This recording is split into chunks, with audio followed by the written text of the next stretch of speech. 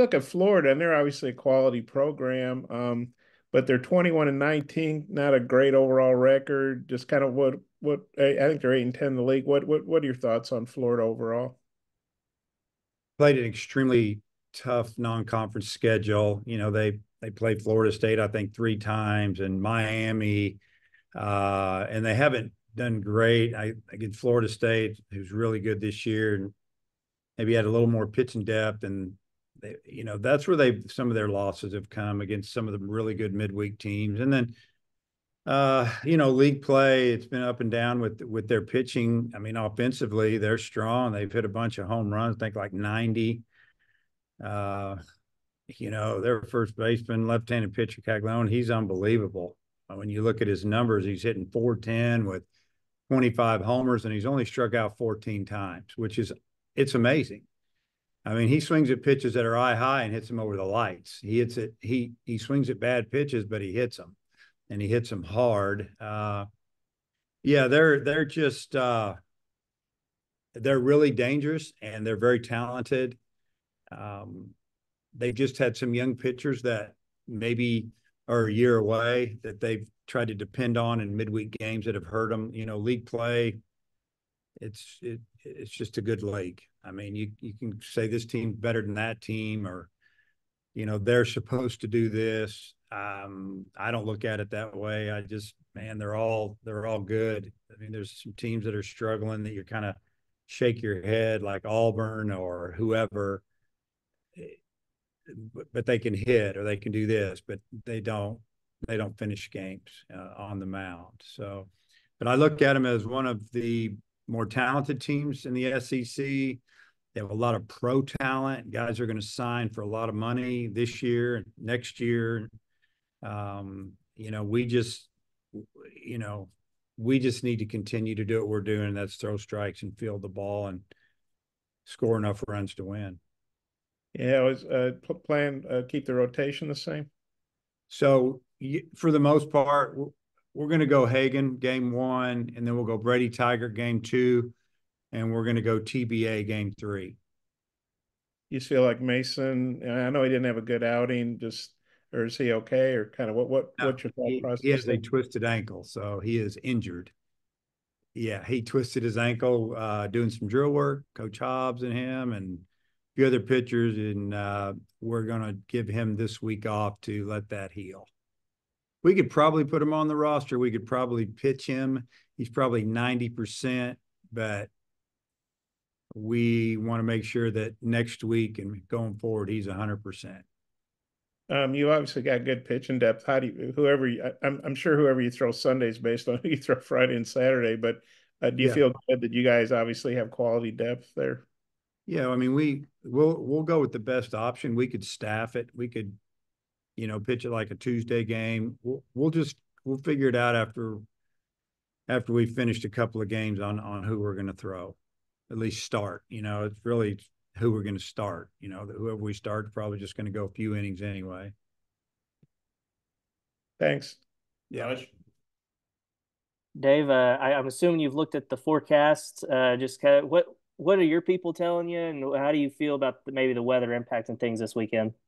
Yeah. So I'm thinking tomorrow on Friday, as of now, we have a window to play 7 to 10 or 5 to 10 or whatever it looks like, where it's not quite, such a big percentage. Now that could change obviously tomorrow and then closer to game time. And, if percentages go up, there's storms going to roll in. We won't start that game. But, we're planning on playing tomorrow at 7. I think it's a TV game. That's why we're playing at 7.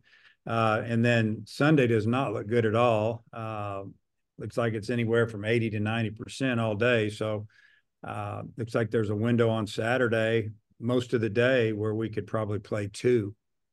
So basically looking to try to play tomorrow, and then we will try to figure this out today if we're going to move the Sunday game to Saturday, because I know there's a lot of fans coming, and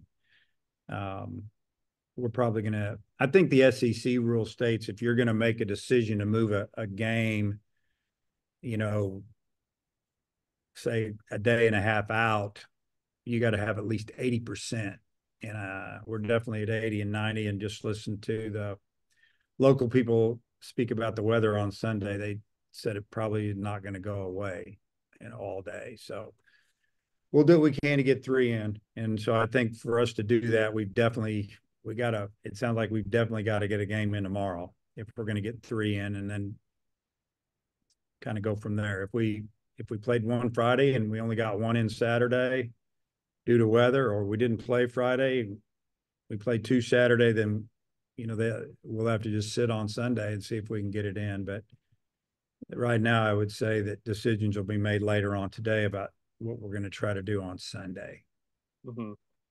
You only threw Bybee for a couple innings the other day. Was that in anticipation? Did you already know Molina, y'all were giving him the week off? And I guess would Fisher also be, an option there as well? Yeah, that was exactly what went on because we would have thrown Bybee more. So that was a good observation. And you mentioned Caglione as a hitter earlier. What do you see from him as a pitcher? He seems to be their most consistent guy on the mound too. Well, obviously his stuff is amazing. I mean, teams are hitting right around 200 against him. He'll walk you every now and then, but he also strike you out. He's just kind of hard to hit. Big old guy throwing downhill like that from the left side, and it's firm. And you just hope you can put together an inning or two on him, or you get his pitch count up. But he's awfully talented. I mean, he's one of those guys that obviously, if he wasn't such a good hitter, he's going to go probably in the first round as a pitcher. And if he wasn't, you know, teams will have to make that decision, but he's probably going to be drafted to hit, is what I'm hearing. And, he's just, when you see him, you'll see how big he is. And his development's been amazing. What he's done over the last 2.5, 3 years, he's continued to get better. Does he remind you of anybody, any other two-way guys that you've faced over the years? Oh man, I don't know because of the power. I mean, it's big left guy. Nobody really jumps out at me right now on that. I mean, there's been a couple of kids that there was a kid at Baylor a long time ago when I was coaching in Nebraska that pitched and also hit a ton of home runs hitting in the middle of their order. Can't think of his name off the top of my head, but he'd probably be the closest thing. Dudley. Coach, when you're uncertain on a Sunday starter or whenever that game will be played, how good does it feel to know how many options you have at the back of that bullpen and really the middle of the game? Well, at least we know that we've got some guys that have pitched in some big games and big situations, leverage situations, and that they throw strikes. We've done so well in midweek games this year, honestly, is because our midweek guys throw it over the plate, and teams have hit it, but we haven't been giving them runs as far as walks and hit by pitches and stuff like that. So at least we have some guys with experience that we know they're going to come in there and make them earn it. With the atmosphere this weekend, you've got a guy, several guys who will be at the top of the draft, it appears. Just talk a little bit about the atmosphere you expect this weekend. Well, I know it's highly anticipated series and just ticket demand and people calling me, texting me, wanting to get tickets, friends and former teammates, and just, coming around, want to watch a game. And this seems to be the one they want to see. It's kind of a bummer on the weather, but, if you're a baseball fan, we play 2 on Saturday. You can have a long day at the park, but see a lot of talent. You just look at some of their guys, even just like Colby Shelton, the shortstop, left-handed hitter.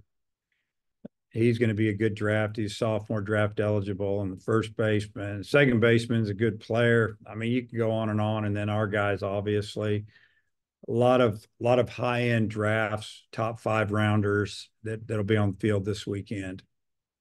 Thanks. Tom. Dave, I don't know if there's much of a book on Caglianone pitching to him. He looks like he's hit everything. How do you try to handle that guy?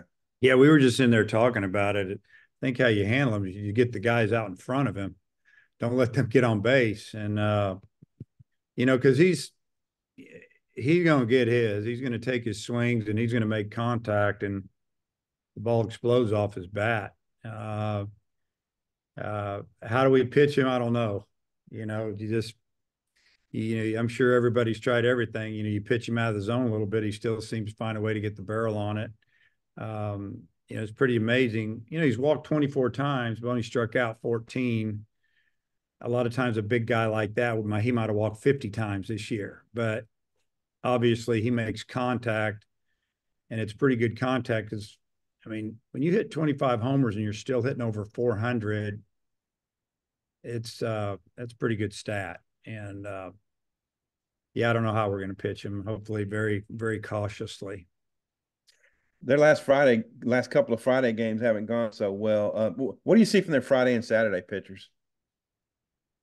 Yeah, they moved it around a little bit. They've thrown Neely, who's been he was a really good reliever for him last year. He's started, I think, 8 games and pitched in, I don't know, 15, 16 games. And then they've I think they're going to start a big left-handed pitcher or freshman, and he's on a pitch count. So I think he's starting on I think tomorrow. And so we figure they just want to get 2 or 3 out of him because he's on a count. I don't know. They've struggled a little bit, but it's talented stuff. It's stuff. It's not like they're throwing guys up there that throwing 87, 88 miles an hour from the right side, just trying to trick you a little bit for a few innings. These guys have really good arms. They throw hard. Like I said, they're one of those teams that, whenever they start winning, they might not stop. So we've got to play well. We've tried to watch as much video on these guys and get information. And, this time of year, there's a lot out there. If guys have been on the mound, we've seen a lot, and it's quality stuff. It's just, maybe they're getting behind in the count, and their hitters are taking advantage of that. Is moving tomorrow's first pitch up even in the realm of possibility because it's TV, or how does that get handled? Yeah, I think it would be. It's something that we're going to look at too. But as of now, it looks like we do have a window later in the day. But yeah, I would think you move it up. I know I think it's the network. Is tomorrow the network? So, we got to get these in. If it was just, I would say if we had a beautiful day on Saturday and Sunday, we just try to play at normal time because of TV. But with the Sunday issue, 2 days to get 3 in, possibly, we got to do what we got to do. Come back around, Bob. Yeah, it seems like what's the point of having the game on TV if it gets rained out, So Good point. yeah, but it kind of following up what you were saying about Florida. You figure, man, these guys are talented. They're going to figure it out at some point, and you just don't want to be playing them when they do. Is there a sort of a feeling like that? Well, I think that we're a really confident team, and we feel like that we can compete with anybody in the country most every day. We don't talk about Florida as far as a team. As coaches, our job is to try to, know as much about our opponent as we can going into the weekend. But they're good like everybody else. It's Florida. A lot of good players in Florida. They know what they're doing. They've won a national championship. They've won SEC championships. They've played in a few other championship series over the last 15 years. And so they're good. And baseball can be a interesting sport sometimes. Things don't go your way or whatever. To us, it's University of Florida coming in here, but it's another series, and we're just going to try to win game 1 and go from there. Yeah, I think you guys didn't play Florida last year, so you didn't see Caglione, or however you say his name, when he really took off. I think as a freshman, he had maybe 7 or 8 home runs. Do you remember him as a freshman? And just you mentioned earlier, it seems like he's made a lot of progress since then, obviously. Yeah. Well, I remember last year at the conference tournament, him and I were on the elevator together. We were the only two. We were going up, and I said something like, "Man, you're a lot bigger than I realized." And we had a good conversation. He's a good kid and friendly, but he is a big kid. And I'd say not kid anymore. He's a full-grown man. And when you have some experience and you're confident with development, I could see it. I could see it that he's having the year he's having. I mean, he was a prospect as a high school kid and one of those guys that Florida was just hoping wouldn't sign. And this is another example. That was a really smart move on his part because he's going to be a high first round pick and, be doing really well come August. Thanks, Dave. Hodge. Dave, I think you mentioned after the game on Tuesday that Sprague Lot was going to be good to go. Is he 100% back in the mix to start or? Yeah, he's gonna play. I don't know if he'll ever be 100%, but he hit with the team yesterday and he looked good. But yeah, we'll get him back in the lineup this weekend. And I assume, since he started on the midweek game, but Diggs, his shoulders all back to 100%, or is it kind of the same thing? Yeah, no, if he's pain free, he's good. He's had some swelling inflammation in there and had some treatment, a few days off, and he seems to be swinging the bat as good as he was early in the season. And so we're excited to get him back. And I can't remember if you mentioned it earlier. Molina's foot, which foot is it? Is it a push off foot or what? I think it's his landing foot. Okay. Yeah, he was doing some dry work, what we call it, without throwing the ball and kind of rolled it. Gotcha. Yeah. Dudley, you pop back on. Anything else? No. All right, Coach. Thanks for your time. Okay, guys. See you.